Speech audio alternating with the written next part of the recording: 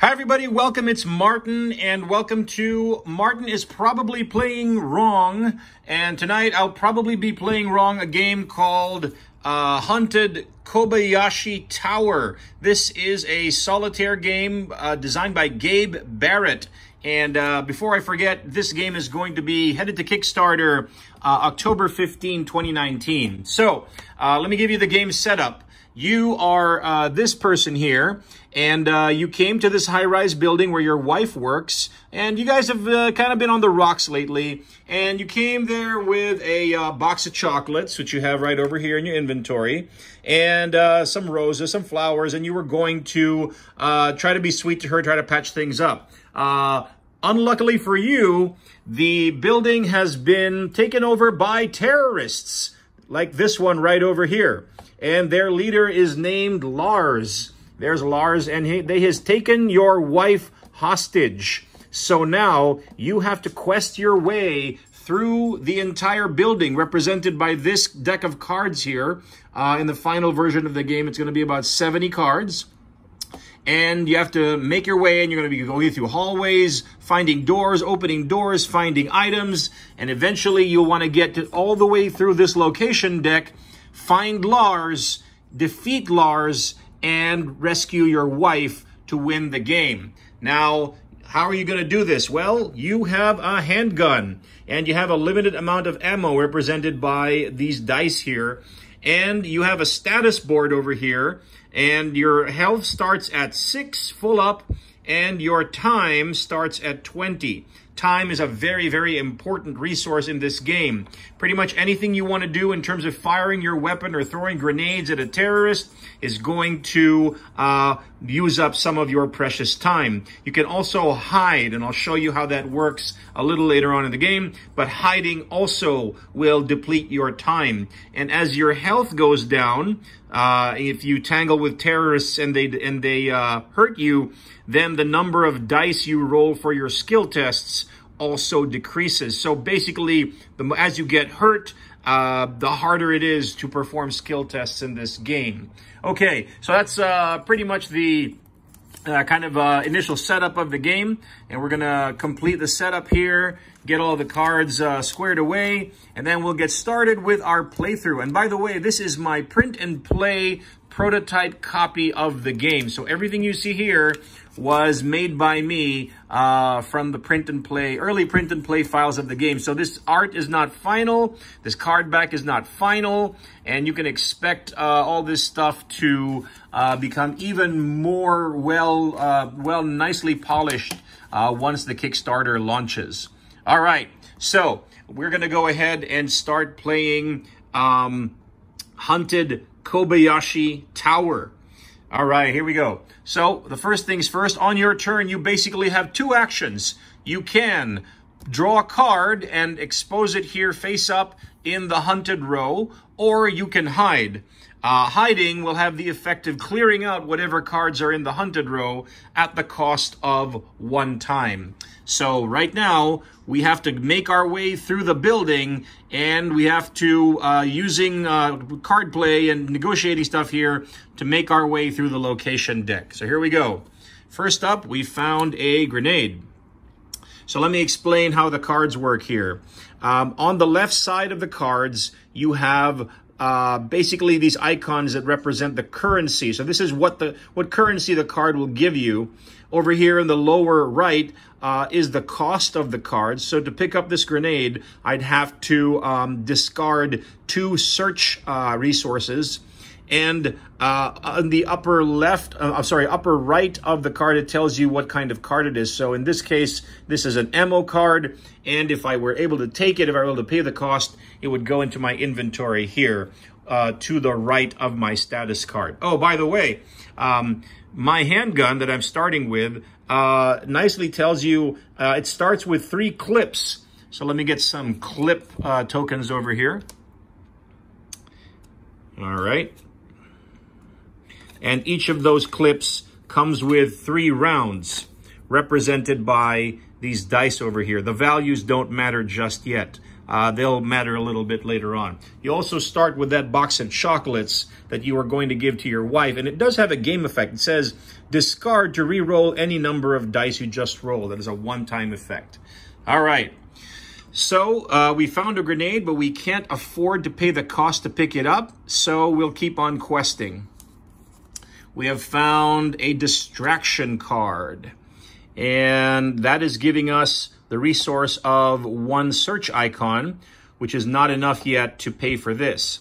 Now, however, if we are willing to discard this grenade, it can give us this move icon, this icon of a shoe, and that will allow us to take this card, which is an item as represented by the hand icon in the upper right here, into our inventory. And later on, we'll be able to discard this to re-roll a die. So that's pretty cool. A grenade is cooler. So I'm going to hold out for, I'm going to go on questing through the building and see what else we get here. So we've found a hostage whose name is Clarence. And to pick up Clarence, to rescue Clarence, we have to give up 1 search icon. And Clarence has a benefit here. Flip this card to add a D8 to a test roll. So having Clarence in tow is going to give us a benefit a little later on. So that starts to become a more interesting thing. We can give up this distraction to bring Clarence into our inventory, which I think we'll do. So we'll discard that card from the hunted row, and we're bringing Clarence into our fold. So Clarence, you're with us, and a little later on, you'll be able to be useful to us. All right, we're going to keep on questing through the hunted deck. We have found Sergeant Pratt. Sergeant Pratt, if we want to bring him, add him to our team here, we have to discard 2 search icons, which we don't currently have. And he has a benefit. Flip this card to discard a terrorist card as it's drawn. So that is a nice thing to have. I'd like to be able to afford Sergeant Pratt and add him to my inventory. But take a look at this. Sergeant Pratt, in the process of finding him, we made a little noise. That's what that bell icon means. If we draw 1 more bell icon, we'll make enough noise to alert any terrorists who show up. So this is part of the push your luck aspect of this game. So we're going to keep on going here. We found a hallway, and a hallway is good. If we're able to discard a move symbol, then we can activate this hallway, which will allow us to expose or open up a new location, which is good. Opening up locations gets us closer to the roof of the building where Lars is holding our wife hostage. And that is what we ultimately want to get to. So maybe it's a good thing now to try to go down this hallway by discarding this grenade. I think I'm going to do that. So I'm discarding the grenade for this move symbol here, this move icon, to pay the cost to activate this hallway, which will, so we go down the hallway thematically, and that gets us a new location, which we take from the top of the location deck. All right, what have we got? It is the atrium, and as I recall, this is not a good thing. The atrium says, draw 5 cards, and if one of them is a terrorist, it attacks you, and then shuffle the rest back into the deck. Well, no choice, gotta do it. 1, that is a terrorist. Boom, there you go. Right off the bat, we are going to be in a fight. So here are the rules for dealing with a terrorist. As soon as you tangle with a terrorist, all the other cards that happen to be in the hunted row go away. So we lose our opportunity to add Sergeant Pratt to our team here. And now we are fighting a terrorist that came out of the hunted deck. So the terrorist has a strength of 3. So we now have to decide how many rounds from our weapon we're going to fire. We could decide to fire 1 shot, 2 shots, or all 3 shots, and then that would use up 1 clip. Now here's the thing. We have to roll a 3 or better on one of those shots to be able to defeat this terrorist, this individual terrorist here. Do we take a chance and roll 1? Fire 1 round at him, or do we do a double tap? I'm thinking we do a double tap. So let me move these test dice out of the way here. And let me roll now. So I'm going to choose to roll 2 of these 3 rounds. And I'm going to roll them here in this area. And we're hoping that at least one of these is a 3 or better. Nope. We've got snake eyes, double 1, 1 on both dice. So we miss. Now here's the effect. Every time you fire a weapon, hit or miss, you burn 1 time. Every time you do not kill a terrorist with a shot, you lose 1 health. So our health now goes down to 5, indicating that the terrorists got a shot off at us and they wounded us. So now we're in even worse shape, because now we only have 1 more round left in our handgun, and we have to roll a 3 or better to be able to defeat this terrorist. So let's try that, hoping for a 3 or better. Nope, we get another 1. We rolled 3 1s in a row. So this tangle with this combat with this terrorist is not going well at all. So once again, we fired the weapon, lose a time, and now our health goes down to 4. And that starts to affect our ability to win skill tests. Instead of rolling 3 dice, we'll now roll 2 dice for skill tests. And we're still tangling with this terrorist. And we are now out of ammo.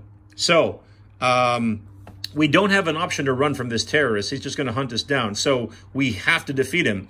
We're gonna give up 1 clip. We're reloading. Reloading also burns 1 time. As this reference card will tell you, move the time track cube to the next lowest number whenever you roll dice to fire a weapon or toss a grenade, or reload, or you are instructed to do so based on an event or test, or if you hide. It also has a handy reference for all the different icons that you're going to encounter on cards in the game. So, we discarded 1 of the clips for our handgun. Now we have a fresh 3 rounds. But we've burned another unit of time here. We're down to 17. And we're still tangling with this terrorist. So, let's take another 2. Let's fire another 2 shots at the terrorist. We are still hoping for a 3 or better to be able to dispatch the terrorist. There we go. We finally got a 3 and a 4. So we did enough on that roll to be able to take out this terrorist. Okay, so we fire the gun yet again. That means we lose another time, but we didn't lose another health. So we are stable at 4 health. Every time we roll a skill test now, we'll roll 2 dice. Okay. So that was how you resolve combat. It's pretty brutal. You basically want to, have a nice balance of hiding, time management. Really, you don't want to tangle with those terrorists at all. And that was what happened in the atrium. We tangled with a terrorist. Okay, we discard that. Now we draw a deep breath and we keep on going. So let's keep on questing through the building. We found a radio, made a little noise in the process. Can't afford to pick it up, so let's keep on questing. Grenade. And that the radio and grenade are giving us the resources of 2 move icons right now, which is going to come in handy if we find a corridor, which we don't, not yet. We found another hostage. Oh, yep. And that hostage says, flip this card to pay 1 less search icon for a weapon card in the row if we're able to take Agent O'Neill. But he costs 2 search to be able to add to our team, and he's caused some noise.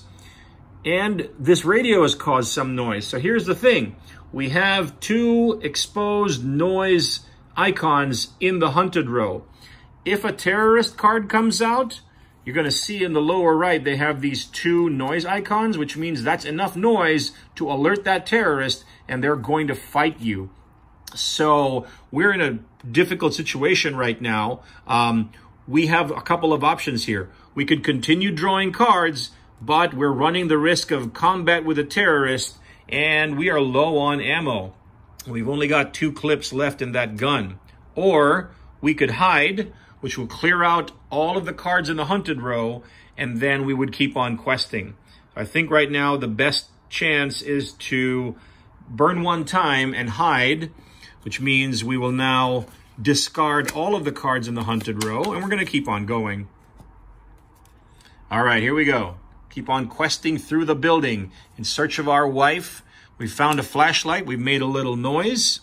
Can't afford to pick it up, so we're going to keep on going.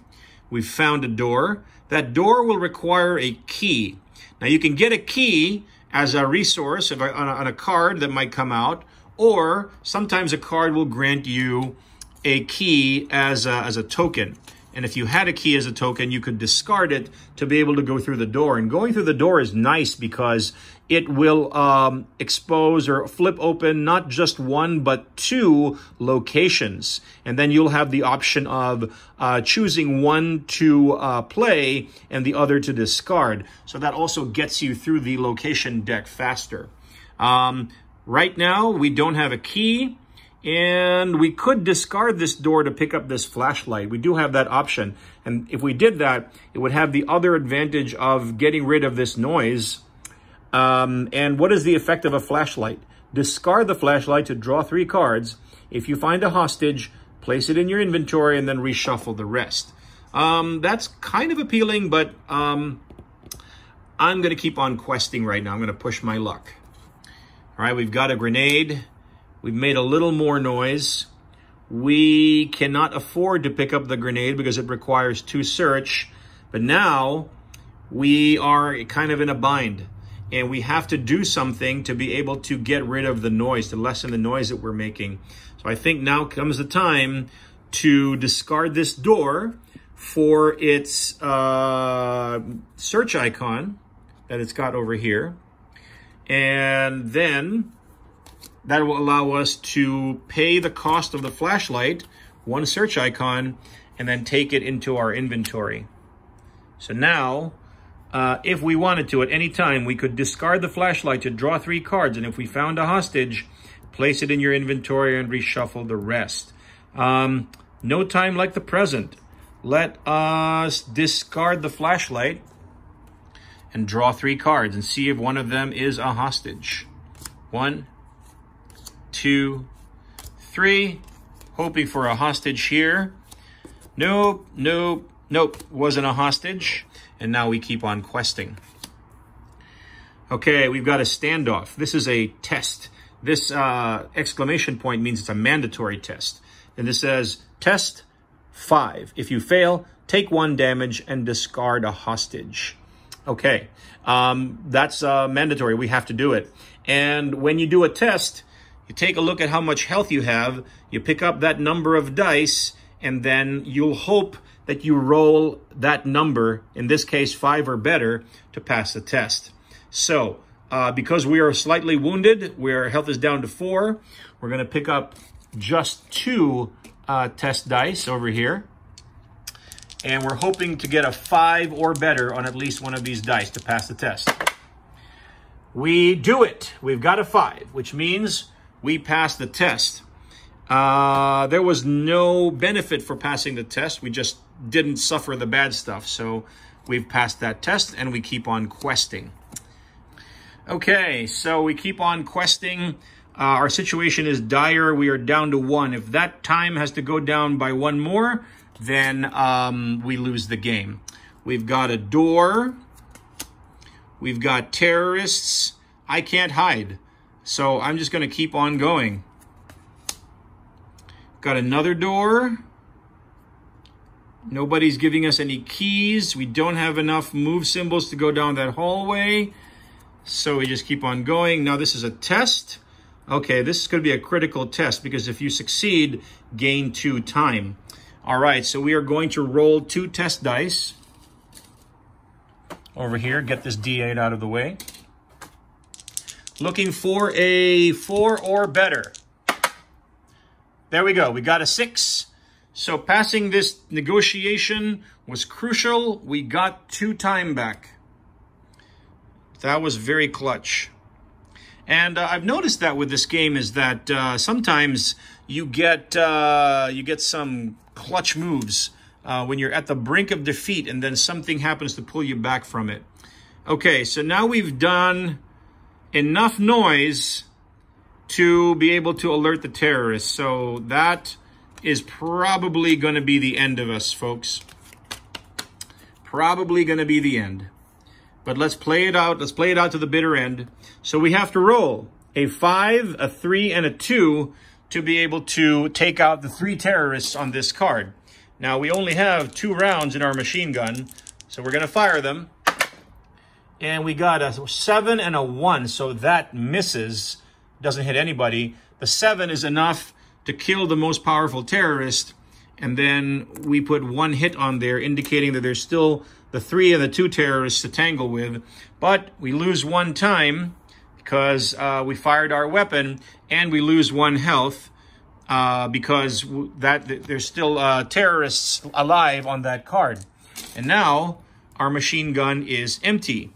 And now our handgun has 1 shot, which is not enough to take out all the terrorists, even assuming that we rolled a 3 or better with this 1. It would still take us out and put down our health. So this is, well, I don't see any other way here. We're going to have to burn 1 time to be able to reload the machine gun, and that means that we get a fresh 3 rounds of D8.